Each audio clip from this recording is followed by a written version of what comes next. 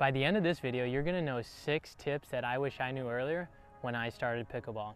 And be sure to stay tuned to the end because I'm gonna share a shot that everyone wishes they could hit better. Let's get into it.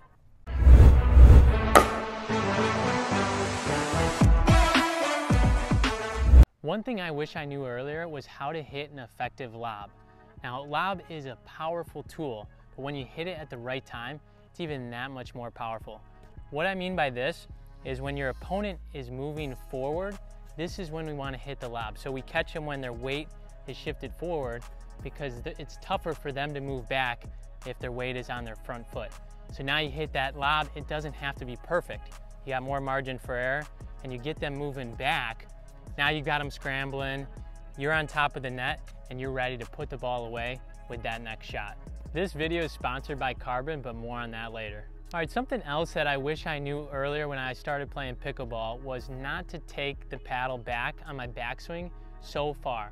So too often, and I see this at a lot of different levels where they're hitting this third shot drop and they're taking it back to here, so pretty far back, and this brings margin for error in your backswing. So what we want to be thinking about is just getting the paddle out nice in front here, and then you're pushing through, because what happens is if you start here, you have to accelerate to hit the ball over.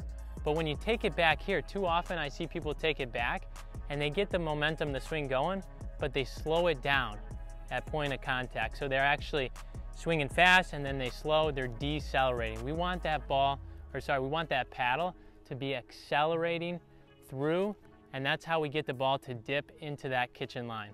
This next thing I wish I knew earlier was on the third shot drop. Now, oftentimes we see this mistake, and I would do this for a while, where you serve and then the ball is returned back to you, and what happens is you've maybe taken a step in, and so you're hitting that third shot as you're falling back. And so I call this hitting off your back foot.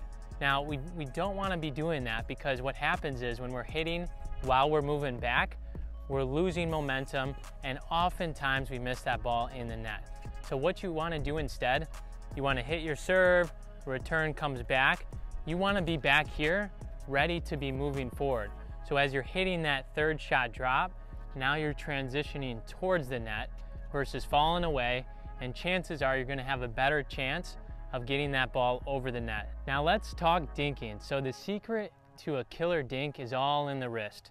So too often and early on, I realized we use our wrist too much. We get too wristy with our shots, and it leads to popping the ball up. You have no control when you're hitting these dinks. Now what I want you to think about when you're hitting your dink is to lock that wrist. Here's a backhand dink.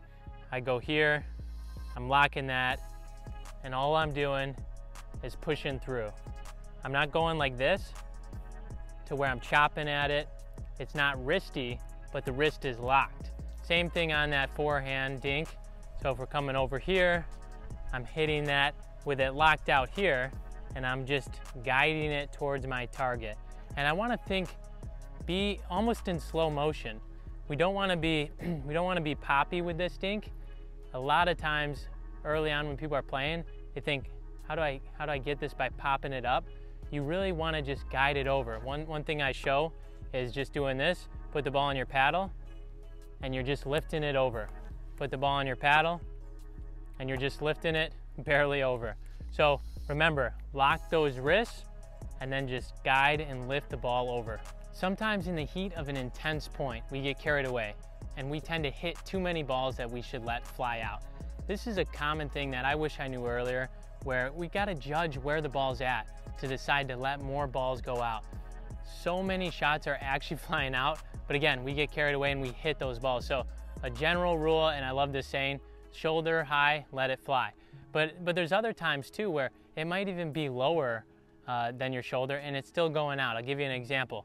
If they're moving forward, ball's at the middle of the court, and you see them swinging, it's going to be coming up, so that ball is most likely going out. So be looking for different ways. Practice this, practice letting more balls go out, because you really have to get an idea of when these balls are going out so you don't waste your energy on those shots.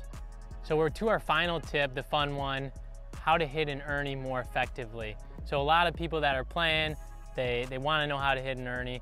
So I wish I knew this tip earlier, where if I'm getting in a battle, and this is really how you set up an Ernie, if you're getting in a dink battle, what you want to do is you want to push your opponent off into that corner.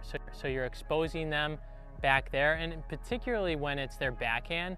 So this happens a lot of times over on that side of the court.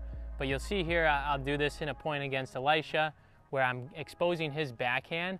I'm pushing him off. When I recognize that he's turned and he's looking down, that's when I make my move to jump over and hit that Ernie.